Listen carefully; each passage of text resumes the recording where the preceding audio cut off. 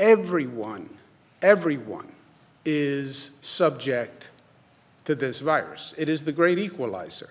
I don't care how smart, how rich, how powerful you think you are. I don't care how young, how old. This virus is the great equalizer. My brother Chris is positive for coronavirus, found out this morning.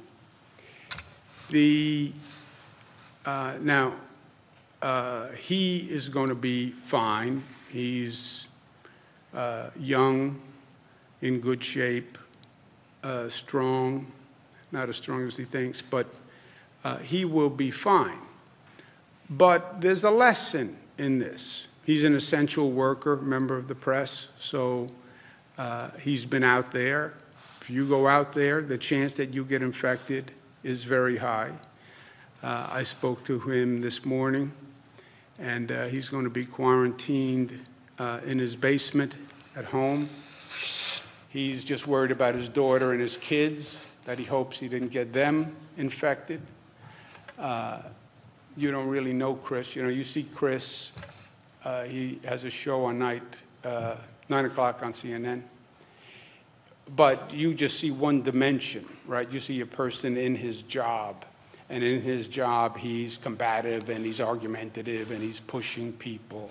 But that's his job. That's really not who he is. He's a really sweet, beautiful guy.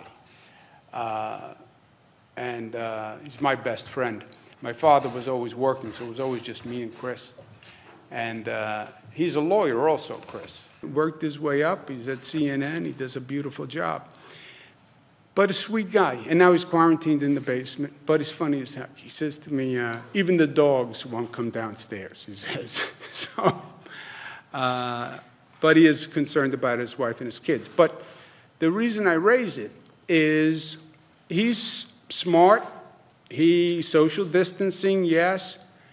But you wind up exposing yourself. People wind up exposing you, and then they find out they're positive a couple of days later. And I had a situation with Christopher 2 weeks ago that I even mentioned. My mother was at his house. And I said, that is a mistake. Now, my mother is in a different situation. She's older, and she's healthy, but I said, you can't have mom at the house. And he said, no, mom is lonely. She wants to be at the house. I feel bad. She's cooped up in the apartment. I said, yeah, I feel bad she's cooped up in the apartment too. But you bring her to your house, you expose her to a lot of things. You have the kids there. You have your wife there. You're coming and going. Your wife is coming and going. And you could expose mom to the virus. And love is sometimes a little, needs to be a little smarter than just reactive.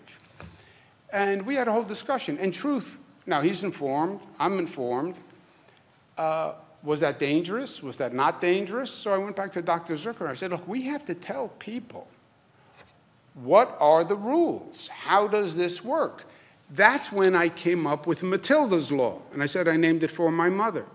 And it was very clear about people who are older and what they should be exposed to.